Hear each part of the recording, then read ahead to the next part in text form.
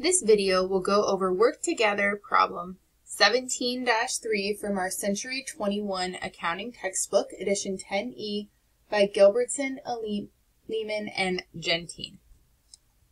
So in this problem, we are analyzing financial statements using horizontal analysis. So the comparative financial statements for Tri-State Pipe are given here, and I, your instructor, will guide you through this example. So we need to complete the horizontal analysis of the income statement and round percentage calculations to the nearest 0.1%. This has already been started for us. We have a current year income statement and a prior year income statement. And some of the increase or decrease amounts have been done. We just need to fill in the missing ones. So we would just use a simple formula. Equals current year minus, click on the prior year. $17,280.72 is the difference in net sales. So now we'll do the same thing, current year minus prior year. And if we want to be tricky, we can copy and we can paste special the formula only, which would lead us to a difference of 1910.21. We can paste special the formula only in any spot that we're missing one. That way we get away from any of the formatting differences. So that is how I would do it. 4289.92 uncollectible accounts. We'll just keep pasting this formula only, 6385.10 negative variance. And now we've finished all of our amounts, increase or decrease.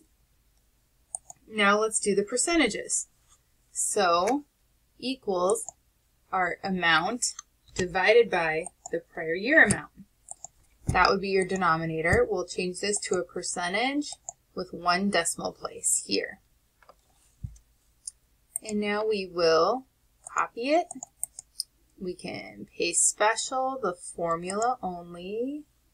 Actually, then we still have to change this to a percentage and reduce the number of places. I don't know. We'll just keep doing them.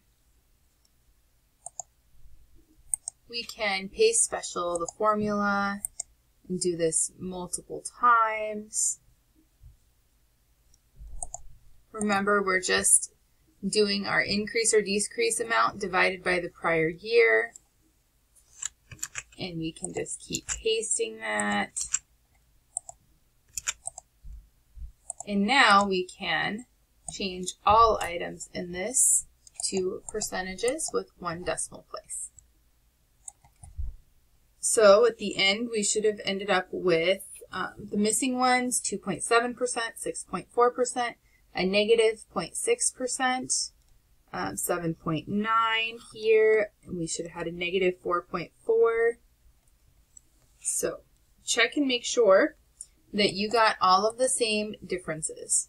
And remember, we can read this as, for example, total operating expenses increased by 2.3% over the prior year, and that was a $4,400 increase. So that's how you would read these horizontal analysis changes, and just a simple subtraction here for your increase-decrease amount, and a simple division here for the percentage of the increase or decrease amount divided by prior year. So that's it. That's your work together problem. Now on your own, it's going to be a little different. It's actually going to be a balance sheet, but the same thing applies. You'll just find your increase-decrease by subtracting prior year from current year. And if you look at the formulas, you can see how to do them.